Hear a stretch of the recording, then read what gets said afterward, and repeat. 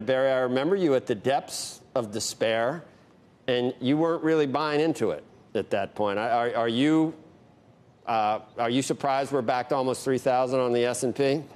I wasn't buying into it. Actually, you were not buying sure. into it. You were not buying into the depths of despair, was what I said. Right. Yeah, no, that's right. And, if you think about what happened, we had a greater than average decline in the market relative to post-World War II recessions. We had a almost double of the magnitude of the decline of the market multiple. And the timing of the bottom on March 23rd was about right for a recession that's likely to end in June, 100 days roughly. So the whole thing played out pretty much as you'd expect. Furthermore, when you look at what's happened since then, there's this sort of constant narrative that tech has led the rally and that small caps have lagged.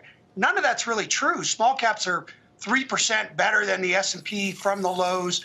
The sector action, tech's actually fourth behind energy, consumer discretionary materials. The only sector that's kind of lagging that should be doing better is the banking sector. But otherwise, this looks like classic early stage cyclical stuff. So, you've had this whole debate. I wrote about it 2 weeks ago. I called it Billionaires Row, right? All the billionaire investors that, thought that the market had moved too far, that valuation was way too stretched. My perspective on that is that valuation always looks stretched in the early stages of a new business cycle, and the best returns always come in the first few months of an early business cycle. So that's the tricky dynamic. So I've tried to stay with it and stay long through this whole part of this period. And, so far, so good. It looks like the beginning of a new business cycle, and returns are pretty healthy at this point. Mike Santoli, fundamentals line up with where the market goes eventually, it seems like.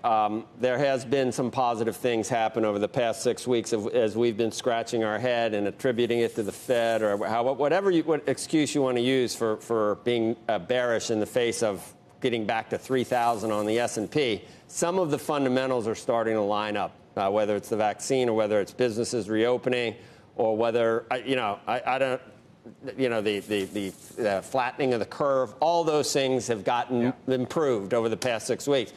You think there are still people out there saying we're testing the lows, or we had people saying we were going to slowly grind lower from 2,300 on the S&P. They're still saying that, in fact, but it hasn't happened. I don't think there's a lot out there who are outright saying, there's a path right back to the lows in any quick way. But I do think there's still a lot of resistance to the idea that the market, quote, deserves to be where it is. So the market has basically been feeding off of the suspicion that it had gone too high too fast. And that probably is going to continue. I was joking on Friday, half joking really, saying maybe the market's got to keep going up until people stop asking why isn't the market down more. So I do think there's a behavioral positioning element here that you can't discount, but also those what you refer to as fundamentals. Yes, there's going to be momentum toward a reopening. Almost all states are going to do something incrementally, and it just starts to seem as if there's not going to be a quick way to decide that was wrong. So in other words, we're going to see what happens. Business is going to get back to trying what it can.